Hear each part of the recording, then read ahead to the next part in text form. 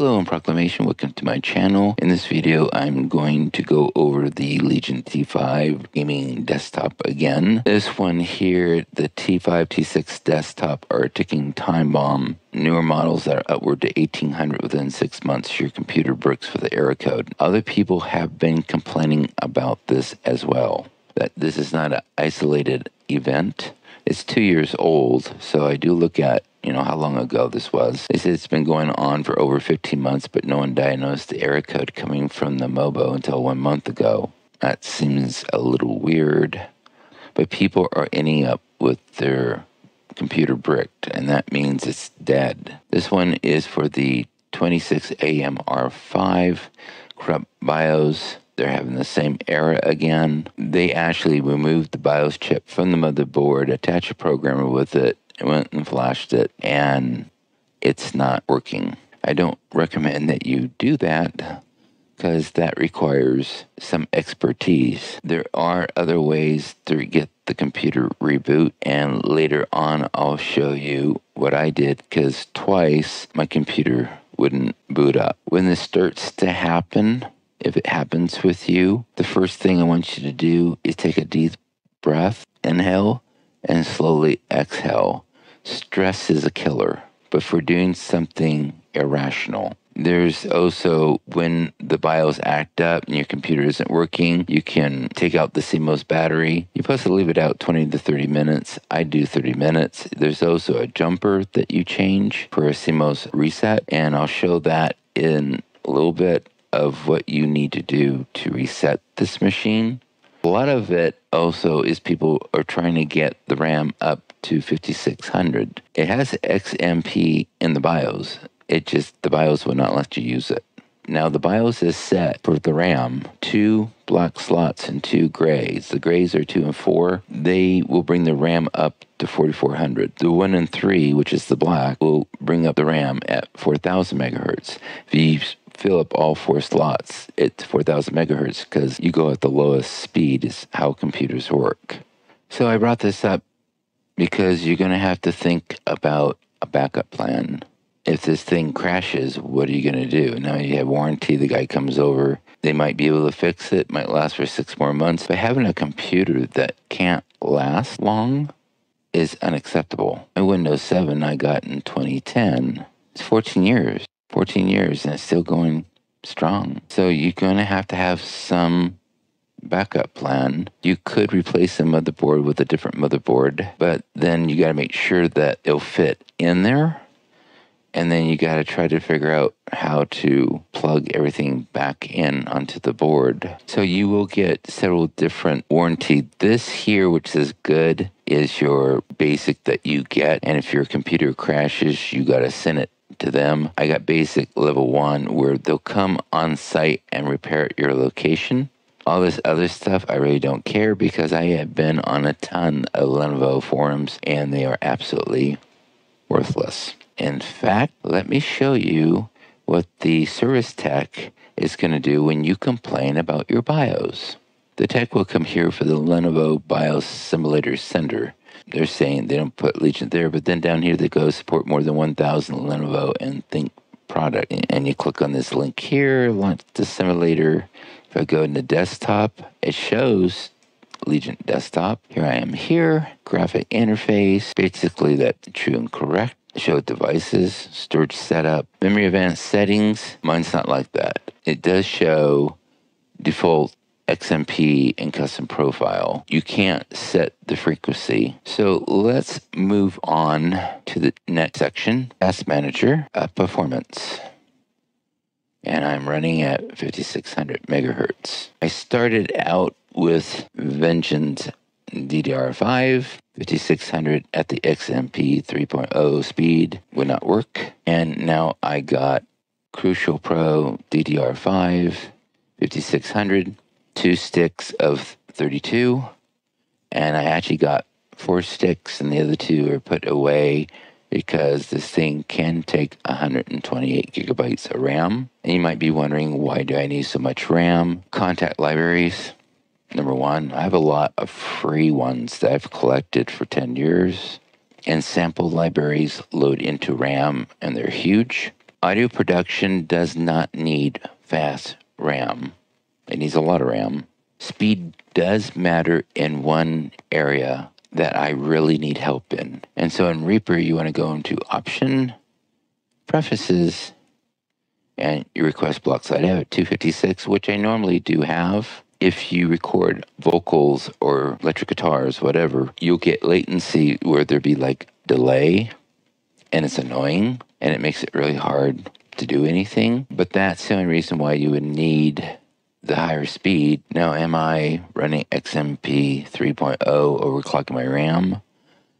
I don't know. I use a BIOS unlocking tool. Very careful, because you will destroy your computer. It will be brick, and it will not boot up if you play around with settings. Be very, very careful, especially with the way that this BIOS is finicky. Be very, very careful. But this is where it's at. It will actually show a memory overclocking menu. I've seen a positive change with the BIOS because I replaced the battery that was on the board with new ones. I actually went to Walmart and bought a whole pack. And when I go into my BIOS, I used to be able to play with settings on it. Now, a lot of stuff is like gray out where I can't pull down the drop down menu to change anything, but I'm always booting up at 5600 megahertz now. This is my fourth time recording this video, and after several code boots, it's staying on 5600. It wouldn't do that. When it did a shutdown and then the next day booted up, it'd be back to 4400. So I think the new battery is settling in. I was having trouble also with the date. Let's see where we're at here. The 9th at 1:32 a.m. Let me verify that.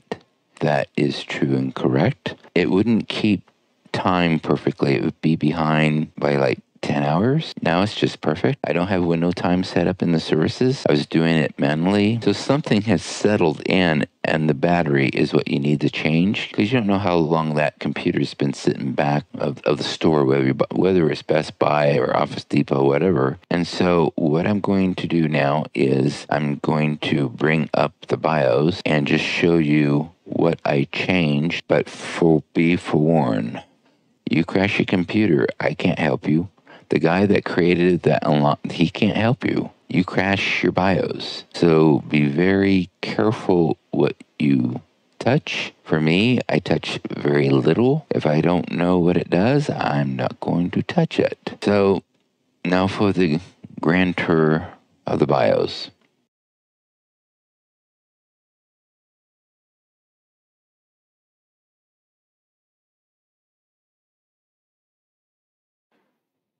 Okay, this is the main colorful screen that you come into. When you make any changes, doing F10 and Xing out doesn't seem to work. You got to come back to the screen. You come up to the top here where it says exit, and then save and exit. Even though it looks gray, you push on that. The computer will reboot, and it seems like it doesn't hang. Go to more setting, and this is the main thing. Now the system summary is showing that running at 5600 megahertz. You want to go to chipset, system agent SA configuration, memory configuration. It'll show you I'm at 5600 megahertz. This number here keeps changing by the BIOS, and I wanted to show the maximum memory frequency. Don't touch it. I did. I regretted it. Don't touch it. Has a memory overclocking menu. See the default XMP3. Here is the one part that I deal with that I change. If it leaves the 5600 deal, I come to this down button here, and you can see default SPT profile, custom profile, XMP1, XMP2, XMP user profile 4. I will bounce around between XMP1, 2, and 4.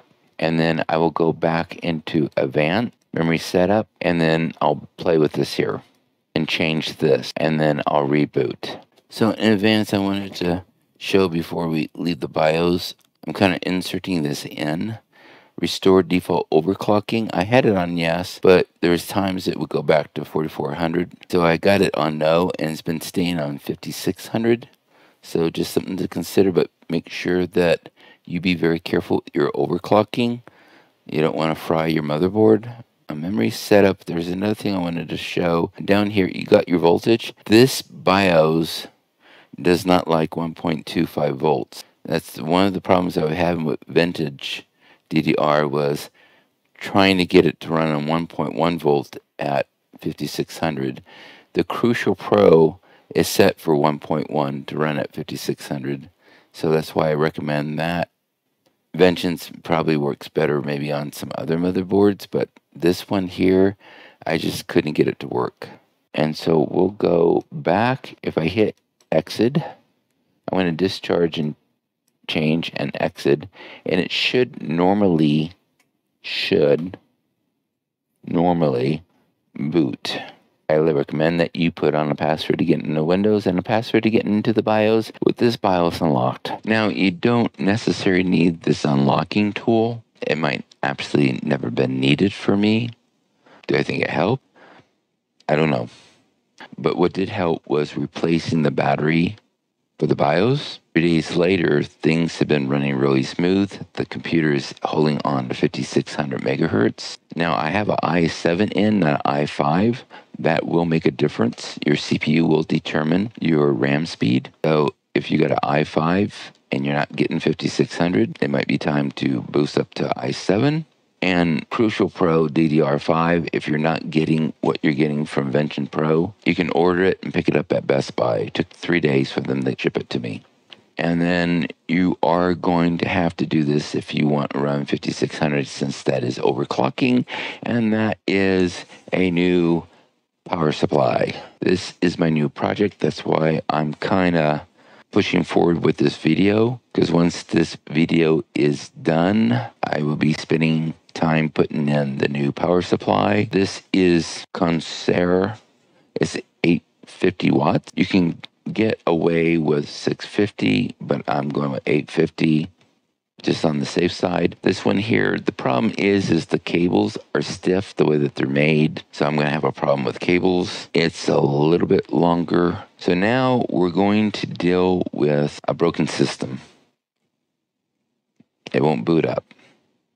I've had several crashes with mine because me and the BIOS were butting head. I mean, this thing has its mind set up. If you're worried about a virus overtaking your BIOS, I don't know if it can do it with this one. It might be actually a good thing, because this thing is stubborn. I mean, it's just stubborn. 2 major ones, playing with the unlocked BIOS, it'll light up, and that's it. So let's get into that for the end of it, because you don't have to flash your BIOS quite yet. Save that for last. Doing the unlocking the BIOS, save that for last. But since 3 days after putting this batteries in, this thing is set for 5600. I'm still on a 500 watt power supply. And I couldn't be happier to have the combination of a lot of RAM and the speed. First thing on getting your computer back and running, do not, under any circumstance, throw away old computer stuff. Period. If you threw the old chips away, you're going to have to buy 2 new ones. That is a crucial key to getting this computer back up and running when it crashes. It makes a big difference, and you put them in slot 2 and 4. Now I need to switch over to Windows 7 to record, so I can show you the inside of the computer, because I want to show you where the battery is, what the jumper is, and you're going to have to mess with the video card. Be careful with the video card. When I first did this, I forgot to plug in the cable into the video card, because I took the whole thing out so I had more room to work with, and you can fry your video card by doing that. I'm surprised I didn't fry my video card.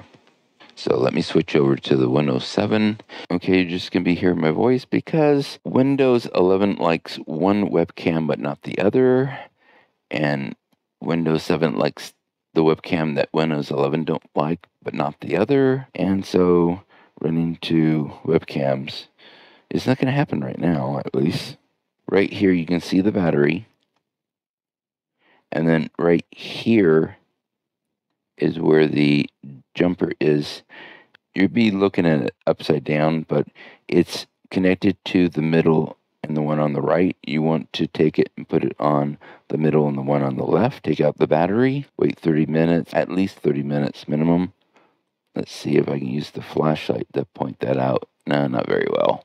And so you take the jumper, put it back, and then that's the time to put in a new battery. Plug it all back in and turn it on. Now, the first time I did it, I took the battery out and I changed the jumper, and then they say to power up the computer, and it powers up for like 10 seconds and gives some sort of a beep, turns off, but then it turns back on. And I really don't know if that did anything. The second time, I just took the battery out, changed the jumper, and then when I went to I put the jumper back, and then I put in a fresh new battery and booted it up. There's something else in these new systems.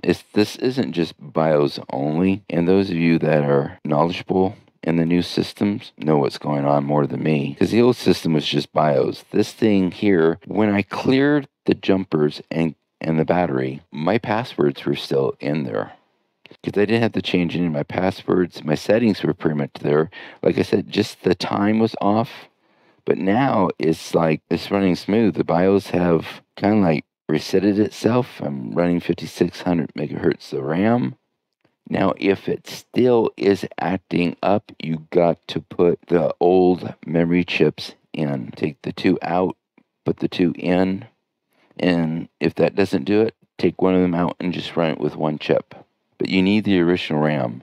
I have old power supplies for the Windows 7, so if that power supply goes out, I got replacements, like 5 of them. Now, when you do this, you want to make sure you pull out your AC cord and hit the power button and let it drain for 20 seconds. And you want to do it each time you're going to go and make some adjustments. You do not want to wear any staticky clothing.